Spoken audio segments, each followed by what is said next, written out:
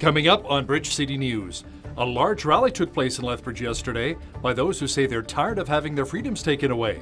The Alberta Union of Provincial Employees speaks out against potential cuts to those who are most vulnerable. And U.S. government officials survey and speak out about the devastating wildfires ravaging the West Coast. Your nation, your province, your southern Alberta. From the heart of Lethbridge, it's Bridge City News with Hal Roberts. Thanks so much for joining us.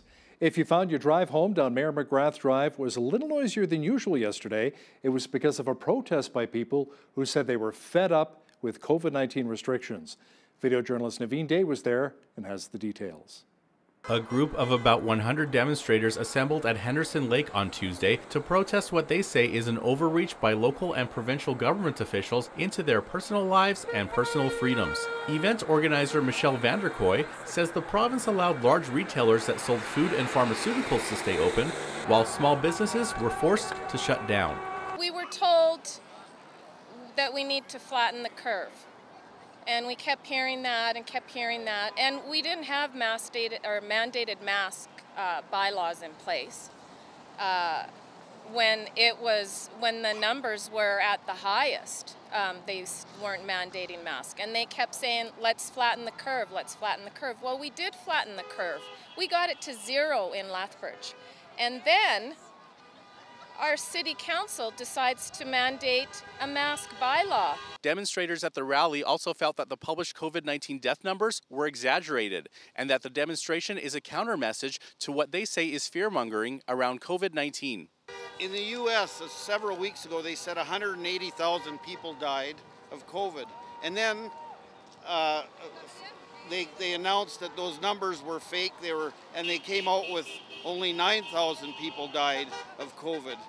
Now, why is that not getting out in the news? That should have shut this thing down immediately. This is a world issue. This is a global issue. Most jurisdictions in the world are dealing with this. And it's important to look at it as a global issue and to act locally, to think globally and act locally. And the fact of the matter is, general average people are not being asked, we haven't been asked our opinion of things. We weren't consulted in the lockdown, we weren't consulted in the social distancing. All kinds of things have been put in place without any public input. For Bridge City News, I'm Naveen Day. A new poll by Leger says many Canadians believe the threat of COVID-19 is overblown. Close to 25% said they believe public officials and government officials exaggerate their warnings, including the need to physically distance. Across the country, Albertans were most likely to believe the threat was embellished, followed by Atlantic Canada and Quebec. Ontario was near the bottom. According to the survey, younger people under the age of 55 believed statements were over-exaggerated. The online poll was conducted September 11th through the 13th and surveyed just over 1,500 people across the country. The Alberta government came out with its new COVID-19 numbers today. The province says we've seen an increase of 171 cases over the past 24 hours, giving us a total number of 1,495 active cases. There are currently 34 active coronavirus cases here in the South Zone. Sadly, 254 people have died from the virus, but the good news is that across the province, 14,379 people have also recovered from COVID-19. Across Canada, 122,000 have recovered from the virus, leaving us with around 18,000 active cases. At the close of a 2-day federal cabinet retreat, Heritage Minister Stephen Gibault says the Liberals' focus is still on the COVID-19 pandemic and dealing with the new second wave. He says his party has also not forgotten about dealing with climate change. Clearly, the priority has to be making sure that we get COVID under control and we protect and support Canadians to make it through this crisis. This is clearly a priority. As the Prime Minister has said before, I mean, there is a health crisis, but that doesn't mean that the climate crisis is going away. We have public health authorities in British Columbia telling people not to go outside and exercise because of record-level forest fires in the United States. So we can't ignore what's happening, but we have a very clear problem with COVID right now. But it does also mean that we have to plan in terms of how, once we can start talking about the recovery, what does it look like? The daughter of a man who died of COVID-19 in Vancouver paid tribute to him yesterday. A special memorial was set up featuring a poster of physiotherapist Gary Moncton, who passed away April 2nd. His daughter Samantha says it's a reminder of how the virus has impacted so many. You would not be here because the old people made you. They brought you up. You have a duty to keep your elders safe because you're going to be old one day too. And you will hope that people will respect you and take care of you and keep you safe. And that's the best thing you can do, really. It's the most kindest thing you can do. Alberta Premier Jason Kenney announced that his government will look at criteria to determine if people will be able to qualify for assured income for the severely handicapped. The Alberta Union of Provincial Employees is putting out a call to the UCP government, saying that they think it's a heartless government that doesn't care about struggling Albertans who are just trying to access help during these difficult times. Absolutely heartless, inconsiderate, non-compassionate way to treat some of the most vulnerable members of our society. Jason Kenney has determined that obviously people who consider themselves severely handicapped, and it's not those citizens that consider themselves severely handicapped, it is trained professionals, AUPE members that have done proper assessments to determine the credibility of every claim to those benefits by the 70,000 Albertans that now sit on AISH benefits. In a news conference yesterday, Premier Jason Kenney said that as long as people qualify for AISH, they will not lose their benefits. As many Albertans struggle financially during the coronavirus pandemic, the Canadian Taxpayers Federation says Alberta's Finance Minister Travis Taves needs to take tax hikes off the table. According to the CTF, more than 160,000 Albertans have lost their jobs since February. Thousands of small business owners are at risk of closing down their businesses for good. Franco Terrazzano is the Alberta Director for the Canadian Taxpayers Federation, and he joins me now from Calgary. Now, Franco, in order to help us get back to black in a balanced book, are you saying it should be more about cuts and less taxes? Well, the finance minister needs to take tax hikes off the table. Albertans can't afford tax hikes. I mean, we still know that so many Alberta families are struggling right now. We've seen so many Albertans who work outside of government who have lost their job, who have taken pay cuts. They can't afford tax hikes. And businesses can't afford tax hikes either. We need our businesses worried about getting their people back to work, not worried about whether the government's going to be reaching deeper into their pockets with tax hikes. And so that's why we need Finance Minister Travis Taves to focus on cutting the $10 billion spending problem and not increasing taxes. Now, you've also gone on record saying that Ottawa needs to rein in spending. You say that the Liberal government could save around $30 billion every year by having both MPs and senators take salary cuts? Having our MPs and our politicians taking salary cuts is part of those savings. And look, Albertans, we can't afford higher taxes from a provincial government, and we can't afford higher taxes from Ottawa either. And really what we need to see is we need to see leadership, and that starts at the top. And that means we need to see our politicians saying they're willing to share in the tough times with the many workers who have been struggling and take some pay cuts. That was Franco Terrazzano, Alberta Director for the Canadian Taxpayers Federation, joining me from Calgary. The Alberta government announced that it will be improving our provincial parks while creating 290 new jobs. The province says that $43 million will go towards upgrades and repairs. The highest sum, $15 million, will be spent on parks in the Kananaskis region outside of Calgary. Calgary's Fish Creek Park will also receive $480,000 over 3 years for conservation work and visitor programming. As for remote park sites, Environment Minister Jason Nixon says they will not be closing, but delisted in a better way to manage them. Since the provincial government cut funding to Arches and our city supervised consumption site, all of their programs have been cancelled. All except for one, the Indigenous Recovery Program. That initiative is federally funded and aims to extend a hand to those struggling with addiction through the opioid crisis. As Ainsley O'Reilly explains, recovery is complex, and the pathway to healing many times begins with a conversation and a hot meal. The government of Alberta hasn't released recent data on overdose deaths, but local advocacy groups say the opioid crisis continues to be lethal, especially within the Indigenous community. Some argue that these deaths are being overlooked. The Indigenous Recovery Program in Lethbridge is hoping to remind people to treat everyone with dignity, especially those with addictions. These lives out here matter just as much, you know.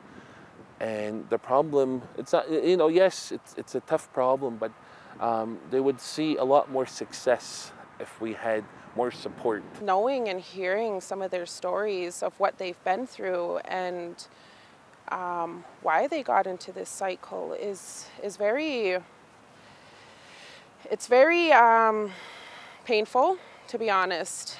I don't know why I get weepy-eyed when I talk about this stuff, but I think because we do such a good job tearing ourselves away from our human selves, and we do that for other people.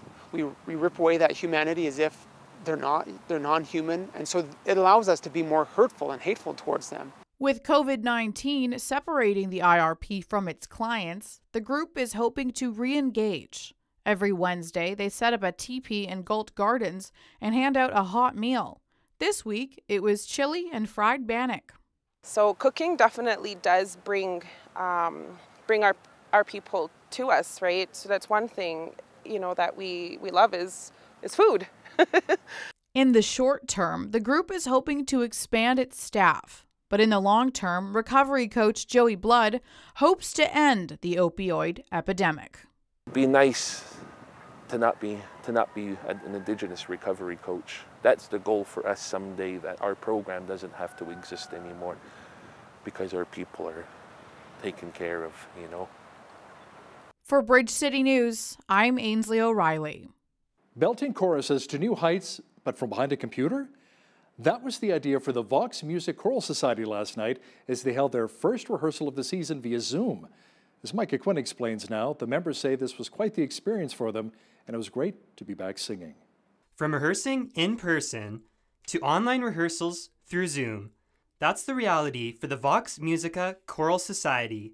For music director Joanne Collier, this meant looking at an empty church with empty pews. That was very different, but I just really tried to put myself into the mindset and imagining that they were just there a few feet away from me and trying to respond to what I was asking them to do and what I sensed they were doing. So that's very, very different. Collier says there is a real sense of community when she directs. And the fabulous music, like the great masterful music that we sing, is such a vehicle for fostering that in a group of singers. And that was more easily achievable last night than I thought it would be. One of the unique aspects of the Choral Society is that it's a non-audition choir. So we have members who don't have a lot of background in music, but who are there because they love to sing. And they sing maybe with their church choirs, or they sang in university, or they sang when they were in high school. Or, we have members who just wanted that something to be a part of. The Vox Musica Choral Society says they may consider having a live stream once they are finally able to get back to meeting and rehearsing in person. For Bridge City News, I'm Micah Quinn. Federal Finance Minister Chrystia Freeland says it is good news for Canada that the United States dropped tariffs against imports of Canadian aluminum. Freeland says if the tariffs are reimposed in the future, Canada will retaliate once again. Should tariffs be reimposed on our aluminum exports in the future, Canada will retaliate with perfectly reciprocal dollar-for-dollar tariffs, as we have done in the past. We will always stand up for our workers and our industry. We will always stand up for the national interest. The throne speech will be taking place on September the 23rd. Many political insiders believe that Prime Minister Justin Trudeau will discuss ushering in massive changes, which will mean massive spending. I asked political reporter Brian Lilly what some of those changes may look like. When he says massive change, he's really talking about massive social program spending, national pharmacare, national child care, a universal basic income, issues that are actually all fundamentally provincial jurisdiction. But he's going to show up with a pot of money and dare the opposition parties to vote him down and call an election. And if they do, then he's going to turn around and say, okay, well, I'm ready to give you all this money, and they're not. Mr. Lilly will have more on what the Liberals are wanting to spend our tax dollars on coming up after Business News. Indigenous Services Minister Mark Miller says the long-awaited National Action Plan on missing and murdered Indigenous women and girls is coming soon. He says, however, that the federal government is not the only player. Ottawa is also receiving input from the provinces, territories, and various Indigenous organizations. What the MMIW G report underlined was that this is something that is a national plan. It's not only a federal plan. And there are a number of elements that need to be done in the short term, in the medium term, and in the long term. That was the spirit behind the interim release that the Minister Bennett put forth about a year ago. And the work has to continue. It has to continue with partners. That includes partners at AFN, various civil society groups, and all those important commentary and views have to be put together in a cohesive document. It takes work from the provinces and the territories to come forth with their recommendations. That Joe Biden's running mate, Senator Kamala Harris, surveyed the wildfire damage in her home state of California. She says ideology should not kick in when responding to the devastating wildfires. This is just a fact. And we have to do better as a country. It is incumbent on us in terms of the leadership of our nation to take seriously the extreme changes in our climate and to do what we can to mitigate against the damage, but also what we must do to preserve the beautiful land that we have inherited from prior generations. The Canadians helping to beat back California's wildfires are getting relief this week, but some of their replacements are headed to Oregon instead. 60 firefighters from Quebec have spent the past 2 weeks helping to bring Northern California's North Complex blaze under control. Officials are now saying that 2 of 3 Canadian relief crews will instead go to Oregon, where fires have killed at least 8 people and scorched more than 4,000 square kilometers. Very poor air quality is impacting much of British Columbia, including Vancouver, Victoria, and the Okanagan Valley. Now, the smoke from the wildfires south of the border is also causing major issues for those most vulnerable in Washington State, Oregon, and California. The governor of Washington State says for him, it's all about climate change. When those conditions exist, I believe we have a responsibility to speak up. I think we're doing the right thing in our state, which is leading the nation away from more climate fires and towards more clean energy jobs. That's a good future for our state, I think. The president is using this as an excuse for inaction against something we do know is a problem, which is climate change. Nobody that I know of is arguing that we shouldn't do some of this fuels management program on our forest lands. Nobody's arguing that. That has a place in this. There's no question about it. But by using that as an excuse to ignore this mortal danger of climate change is inexcusable.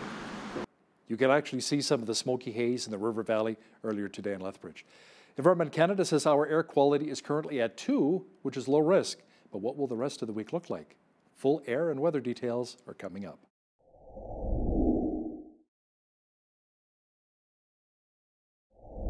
We had some smoke and haze today with the air quality of 2, which is low risk.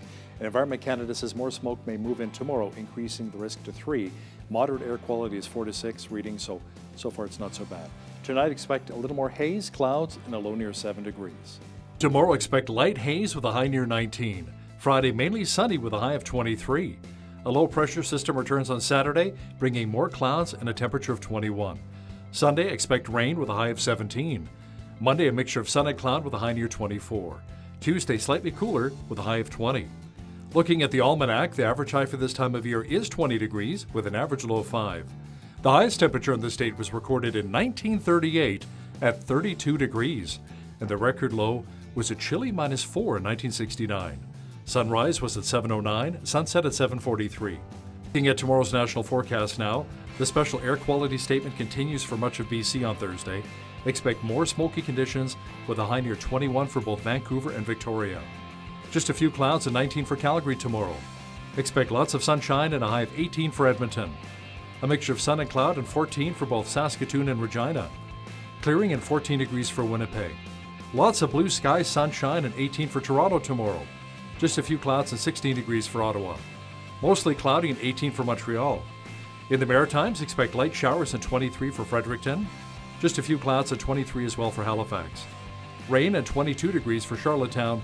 And in St. John's, Newfoundland, you should see lots of sunshine tomorrow and a high near 21. Canada's annual inflation rate came in lower than expected last month as gasoline prices dropped just over 11% from the same period last year. Stats Canada says the inflation rate was 0.1%, which was unchanged from July. Economists had been expecting year-over-year consumer price increase of 0.4% for August. Now, excluding gas, the annual inflation rate last month was 0.6%. The Organization for Economic Cooperation and Development says the global economy is not as bad as many thought, especially in the U.S. and China. In today's report, the OECD says the world economy is only expected to shrink 4.5% this year. That was less than the 6% which was predicted in June. The group says the global economy should rebound and grow by about 5% next year, but cautions that its outlook is subject to considerable uncertainty.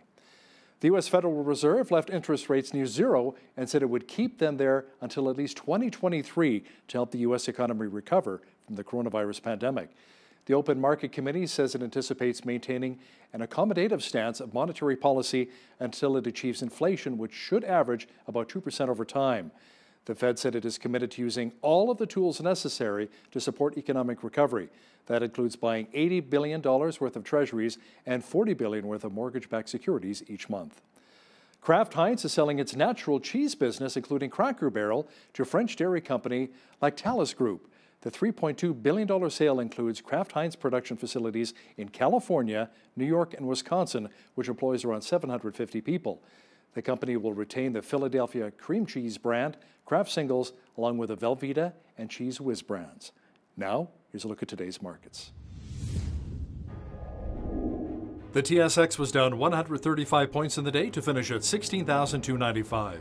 The Dow was up 36 points to 28,032. The S&P 500 was down 15 points to 3385, and the Nasdaq was down 139 points to 11,050. Oil was up $1.90 to $40.18 per barrel. Natural gas was down 11 cents to $2.25. Gold was down 6 cents to $19.59.20 an ounce, and silver was unchanged on the day at $27.16 an ounce. Wheat is at $232 per metric ton, barley's at $230, canola's at $5.24, and corn is at $246 per metric ton. Live cattle were down 38 cents to $106.73. Feeder cattle were down $1.28 to $142.43, and lean hogs were down 48 cents to $65.23. The Canadian dollar was down slightly on the day to $75.88 US. Recapping one of our top stories this hour, a new poll by Leger says many Canadians believe the threat of COVID-19 is overblown.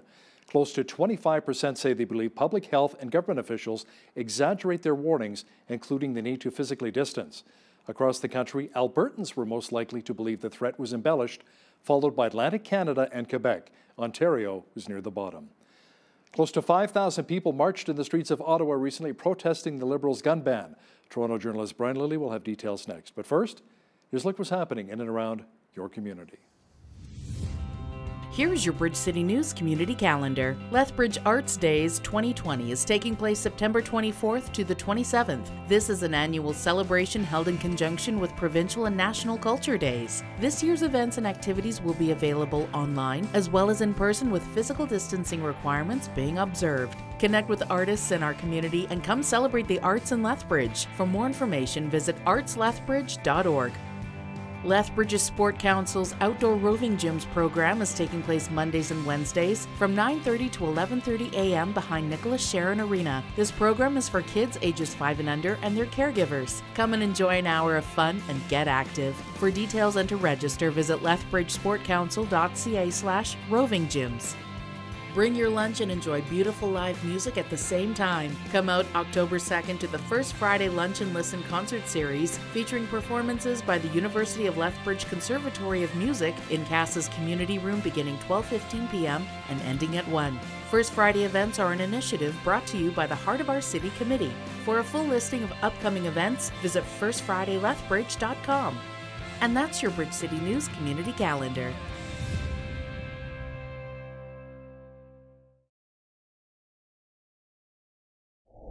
The Trudeau cabinet has been taking part in a retreat over the past few days, planning out the new throne speech slated for September 23rd. Now, one of the things we've not heard is that the government has not consulted with opposition parties, despite promising massive change. To talk more about it is one of our regular contributors, journalist Brian Lilly, joining me once again from Toronto. Brian, is this part of the new normal? Well, Is it part of the new normal, part of the old normal? Is it Justin Trudeau being what he said he wouldn't be? I mean, we have to remember this is a prime minister who did not win the popular vote in the last election. He got more than 250,000 votes fewer than the Conservatives, but he did win more seats, but not a majority. This is a government that, was elected the first time talking about being respectful of Parliament and consulting other parties and, not just ramming things through. And here we are in the middle of a pandemic with the government that won 33% of the popular vote last time at a time when most, voter turnout was not 100%. I believe I've seen it estimated at about 22% of Canadians voted for the Liberals to be in power. Out of all eligible voters, 22% voted for them to be in power. So maybe you'd think that they would reach out to the Conservatives, to the New Democrats, to the Bloc Québécois and say, look, we're looking at doing some massive changes. We think that there are ways to, come back from this pandemic and this recession that will make Canada better. We'd like you on side. They haven't consulted a single opposition leader. And when asked about it, the Prime Minister just said, oh, we've been consulting all the time, just not on, the throne speech or the budget or any of the big changes that we're going to be bringing in. Now, some of the massive changes usually means a massive price tag, which means a little more spending of our taxpayers' dollars here. Brian, we already have a debt of over $1 trillion. Our deficit, $343 billion. The Parliamentary Budget Office and the big banks said this cannot continue.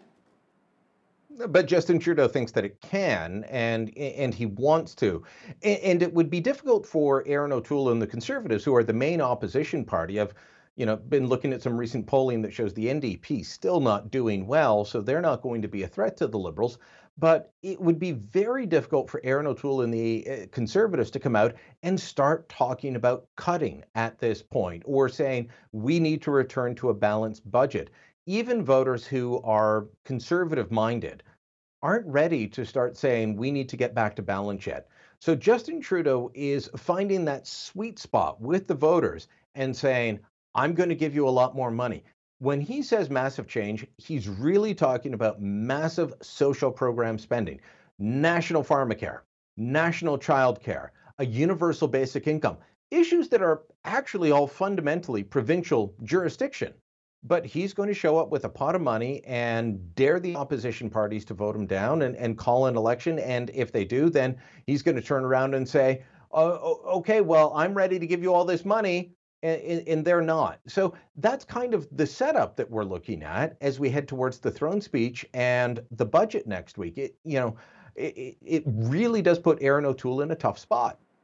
Now, all of this theater with the throne speech, with promises of more spending, is being seen as a bit of a backdrop for Prime Minister Justin Trudeau to set up an election and possibly get a majority. But Brian, some say the threat of a fall election is fading now. Do you buy that?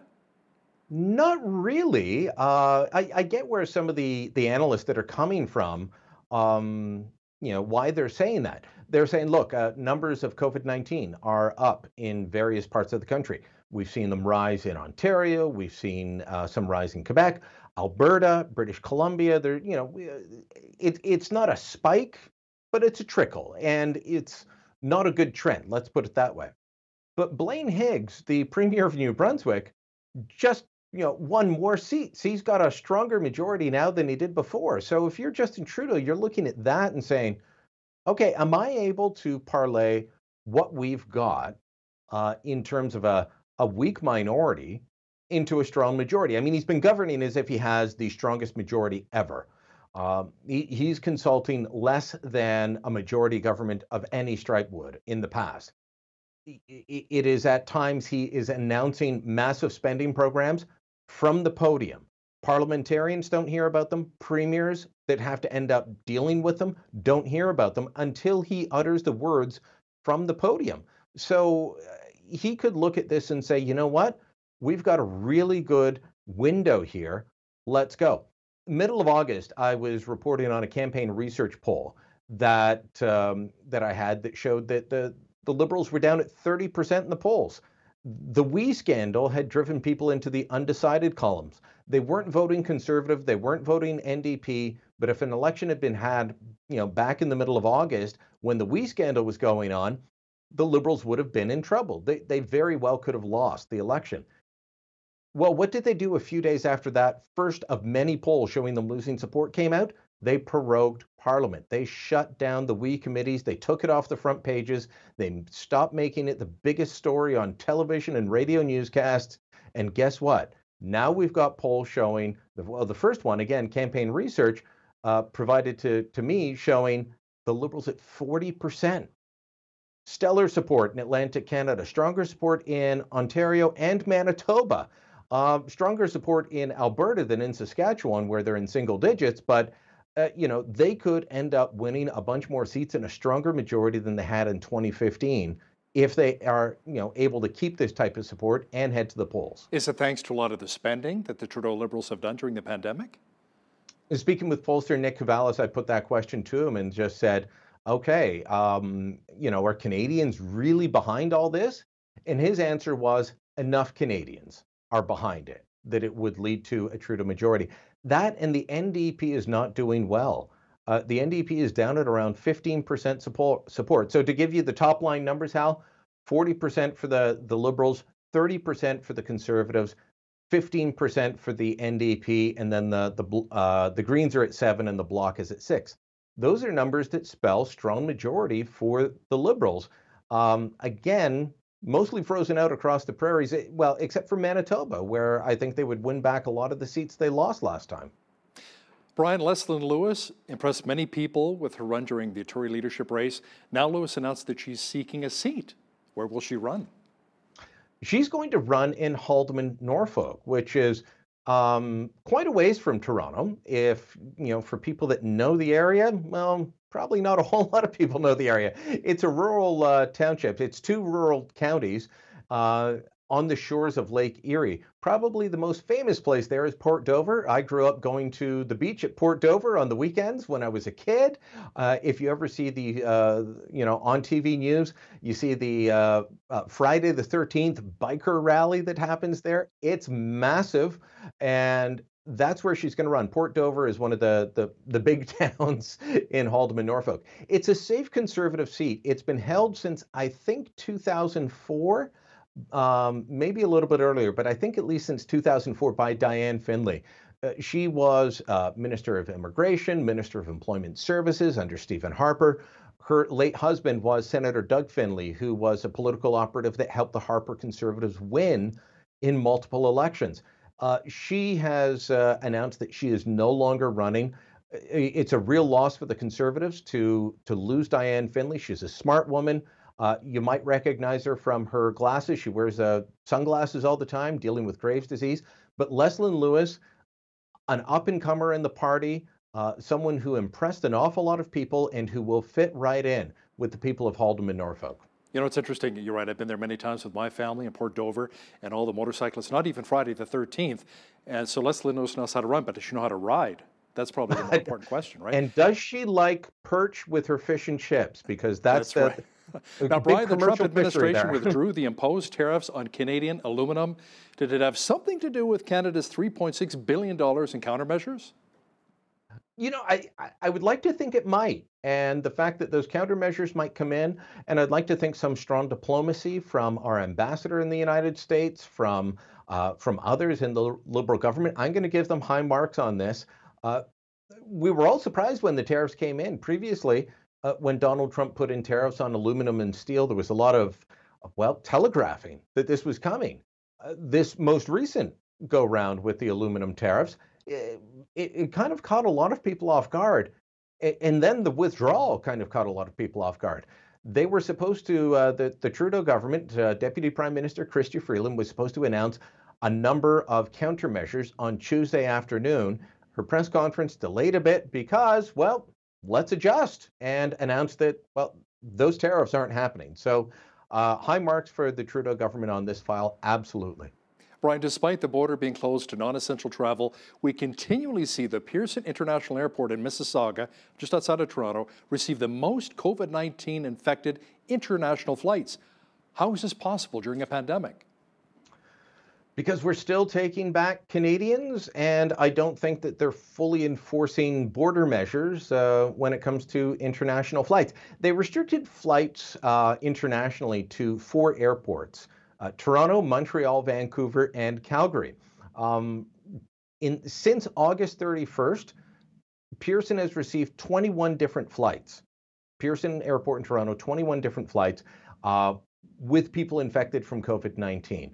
They come from places like India, Chicago, Istanbul, a variety of countries. Zurich, Switzerland, I believe there was a flight from.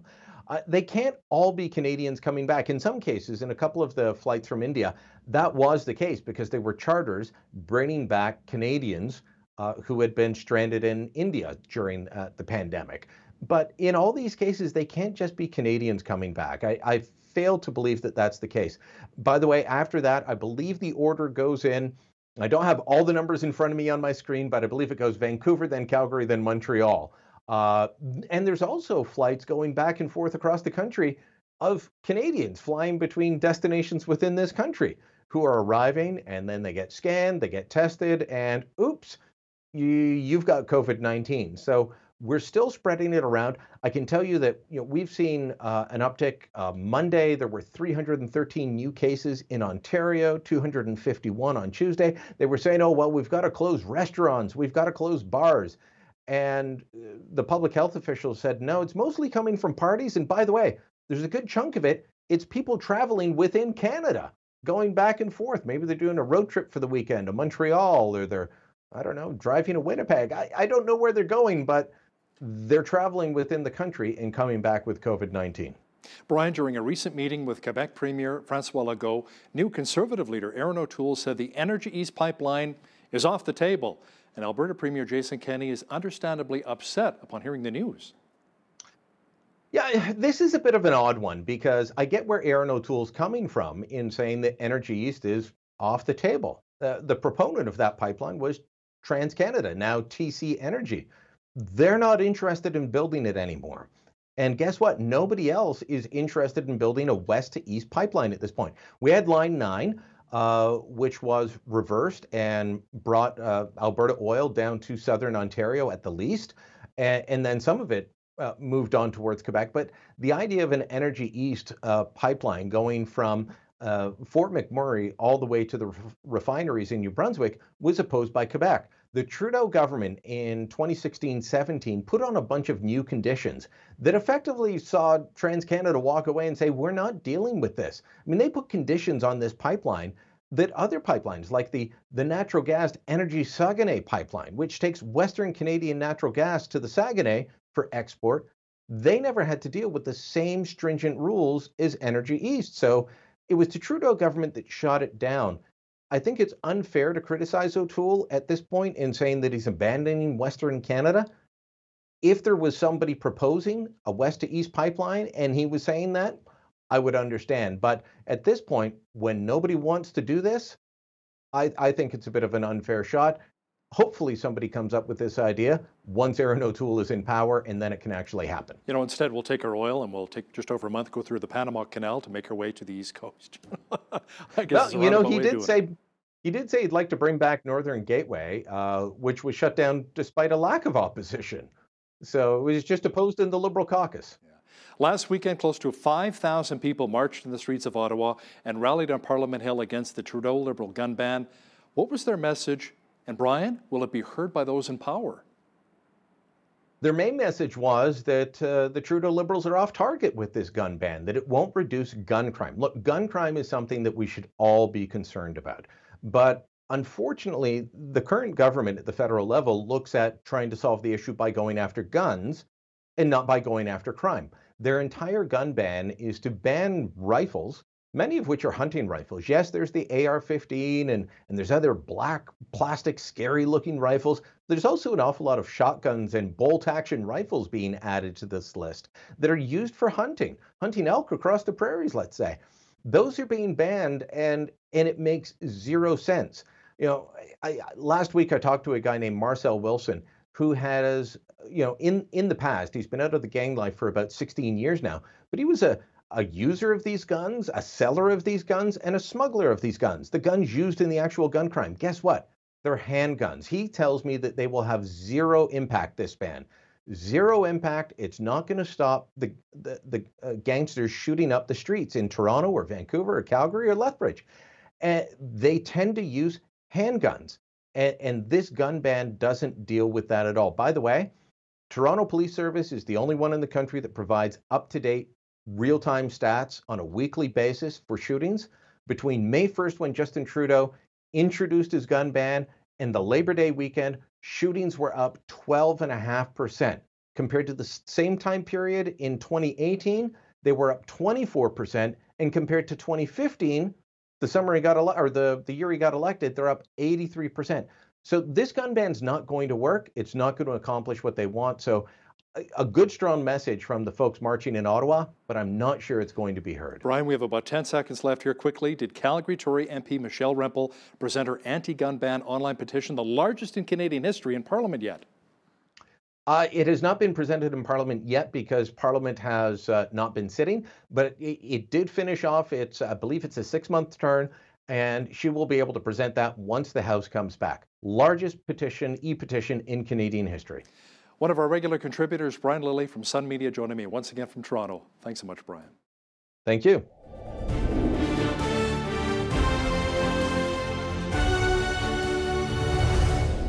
We are living in unprecedented times of physical, emotional, and spiritual battles that can cause fear, anxiety, and even depression. These can take a terrible toll on our bodies, minds, and our souls. Many believe that in order to win these battles, we need to learn how to protect ourselves with biblical spiritual principles. Joining me now to talk about it is Adam Davis, a former police officer and author of the book called On Spiritual Combat. Welcome to Bridge City News, Adam. Thank you so much for having me on today. What a great time to be alive. Amen, it sure is. Tell me about this book on spiritual combat. What prompted you to write it? You know, my co-author and I, Lieutenant Colonel Dave Grossman, this was really a project that was based on his book that sold over 500,000 copies on combat. So we wanted to take the psychological and physiological principles from that book and look at what the scripture says. What does God's word have to say about deadly force encounters? What does it say about combat? What does it say about preparing? So we wanted to provide some basic tools. Think of this like spiritual warfare training 101. Like you go to basic police academy or basic training for military. Your first day, your first 3 months is learning the essentials. So that's what we really wanted to do, was provide some insight. And this was just based on some conversations we've had with first responders and military service members across the globe. And it's been very well received. So Adam, oftentimes we don't really prepare ourselves for a tragedy. How can we do so with not being overly consumed with fear and anxiety? Yeah, I'll tell you what, fear, you know, there's a study out, and I don't have the exact link to that right now, but I can get it to you. There's a study out that shows that our brains, the same trigger in our mind that responds to drug addiction and other forms of addiction responds to fear the same way. So if we are understanding that hope, it can be more addictive than fear, that we have to be intentional about spending time in God's word, spending time in prayer, and having a lifestyle that is a lifestyle of worship, literally a lifestyle that honors him in everything we do. We understand that the enemies come to give, to kill, to steal, destroy. God sent his son, Jesus. He sent his son to give us abundant life. So practical principles puts into place that his word is the answer we need. A relationship with Jesus is the answer we need. But if we take these principles and say, how does this relate psychologically? How does this relate with our actions and our contribution in society? Then that means that we take the principles of his word, we prepare ourselves through time in worship and studying the word and knowing how to respond to conflict and tragedy. Jesus told us, in this world, you will have trouble. It wasn't you may have trouble. He said, you will have trouble, but take heart. I've overcome the world. He is the only answer. And when we have a relationship with him and his word abides in us and we in him, we become more than conquerors in a world run by the enemy. Now, you worked as a police officer, Adam. Tell me about your experience dealing with people who suffered from post-traumatic stress disorder. You know, there's a lot of people that deal with this, and a lot of times we limit that description to individuals who have served in some capacity, whether a first responder or military. But it also applies to individuals who have been sexually abused or traumatized or abused in some other form. And we often neglect those things. At the age of 5, I was sexually abused. I've talked about that openly. Didn't address it for 20 years, nearly 20 years before I addressed it, because I wanted to hold on to that pain. I was afraid of dealing with it. I didn't want to address it. And so you deal with the exposure that first responders, specifically in the case that I'm talking about, law enforcement officers, that they deal with day in and day out. Let me tell you something. Human beings were never created to see or experience the things that our men and women of law enforcement deal with day in and day out. The violence, the evil, the hate, they were not intended. They were not created to witness that, to see it, to deal with it. But through proper training and equipping ourselves with His Word, we're still human beings. We're still human beings. And we try to carry those things in our own strength and power. So when we rely on the strength of God with the wisdom, the peace that only He can give us, then we can become more effective in our job. It's a dangerous, delicate situation. We shouldn't stereotype people if they have a designation or a diagnosis, rather, of post-traumatic stress. We should show them more care. And there should be systems in place where first responders are taken care of, not just for that incident, but for life. We should take care of them if they are serving our communities and it has an effect on them. And we have to do a better job of holding elected officials and appointed officials accountable and taking care of our public servants.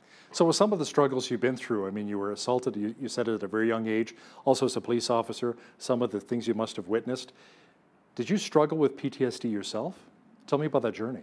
Yeah, I woke up, I had night sweats, had nightmares, panic attacks, all the symptoms. Now, I never went to a doctor and received a diagnosis, but I can tell you all the symptoms were there. I could go through all the list of things. And how we respond to stress and traumatic experiences often looks like bad behavior or being reckless or things of that nature, because we're constantly chasing this chemical reaction that our bodies have when we're dealing with high stress situations. So for me, it was a case of how do I respond to this? Because I get to the point where deep down in here, I feel hopeless and completely useless because I feel broken. Warriors aren't supposed to feel this way. We're supposed to be invincible. And that's just not the case. We have to come to the understanding that we're human beings. And the reason Jesus came for us is because we're broken. And without Him, we're nothing. And so when I began to see, I can't do this on my own, I can't carry this burden on my own, it became overwhelming and crushing. And it was just various experiences. I was never shot. I was never stabbed. I never took anybody's life. But it was just constantly seeing the evil around us and some other incidents that I was a part of. I found myself not sleeping well. I found myself waking up with nightmares, drenched in sweat, panicking and not responding well in different situations, and even shutting down and sort of zoning out when I was with my family. How much did your family help you? Tell me about that. Yeah. My wife was, she was an absolute divine appointment for me. She demonstrated the unconditional love of Christ, because she would sit and want to talk to me when I come home from my shift. I'm totally, shut down. So understanding how to address these things from a spouse perspective, look at what signs to look for, look at what sort of red flags to look for, and then how to address them. And so that's very important that we do have those conversations, and that's probably something for a later date. But certainly she helped me by not pushing me. And I'll tell you a real quick story. I know that you're limited on time, but towards the end of my career in law enforcement, she recognized these things. And so on a Friday, I got off duty and I come home, and she said, "My mom is keeping the kids. We've got a lodge arranged for us in a place away, from about 6 hours away." And so we went to the mountains. We went horseback riding. We spent time away. She said, "I recognize that you were exhausted and you needed a break." So recognizing that and taking those steps and just listening to me and being there and being present. And sometimes we're hard to love when we're going through those things, and understanding that that's when we need you the most. Horseback riding sounds like a lot of fun right now, especially up by the mountains. It does. Now, what's your message, Adam, to people who are struggling with the impact of tragedy in their lives? Yeah. Let me tell you, my tragedy Your tragedy are different. They're all different. But let me tell you what isn't different. That's the pain we feel inside. That pain we feel is the same. It's deep and it's overwhelming, and sometimes it feels like you can't breathe. For me, I've been there, but there's a real peace found in a relationship with God through His Son Jesus. There is a real peace available when we rely on the power of the Holy Spirit. Let me tell you, the same power that raised Jesus from the dead on the third day resides in you if you're a believer. And if you're not, all you have to do is call on Him. Call on Him wherever you're at, and He will respond. I can guarantee you, if you'll call on Him, He'll respond. I dare you to try Him. Relying on that peace, get into the Word. Find people around you that have walked through the season that you're in, the things that you've gone through, and connect with those people. Don't be afraid to reach out and ask for help. Find a local pastor, a local minister, different groups. One of the things I do is help a group called Reboot Recovery. We have small groups around the country. We're steadily deploying these groups around the country, and I think there's some in Canada, deploying these groups around the country where we are removing the barrier of isolation because that's so dangerous. So having that courage to take a step and say, I need help. And I have a lot of officers that reach out to me from all over the country and Canada, Germany. And it's important that we're willing to get over that initial, I don't want to talk to anybody about this, and so that we can move forward.